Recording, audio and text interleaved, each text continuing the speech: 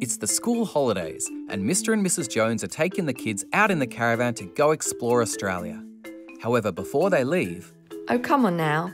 We already know about correct weights and weight distribution, caravan sway and how to safely overtake. We've got this.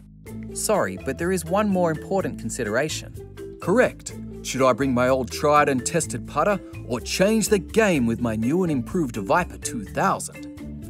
No. I'm checking that you fitted your towing mirrors. Towing mirrors are required when towing a large trailer to prevent blind spots. Mirrors on cars are designed to only see down the length of the car. If you are towing a caravan that is wider than your towing vehicle, the driver's view will not be sufficient to cover blind spots and approaching vehicles. The Australian Design Rule 1402, Rear Vision Mirrors, sets out the requirements for visibility. Putting it simply, you're required to see along the full length of your caravan or camper trailer to its widest point to at least 20 metres. While the Joneses' car is 1.8 metres wide, the caravan behind is 2.4 metres wide, 60 centimetres wider. Without towing mirrors, Mrs. Jones would only be able to see the area highlighted in yellow, leaving a large blind area. With towing mirrors, Mrs. Jones can now see 20 metres behind and along the full length of the combination.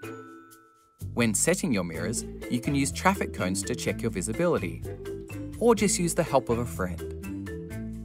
Towing mirrors are essential for merging, spotting, overtaking vehicles, reversing, and preventing accidents on the road. Good spot, Mrs. Jones. Without towing mirrors, you may not have seen that motorbike.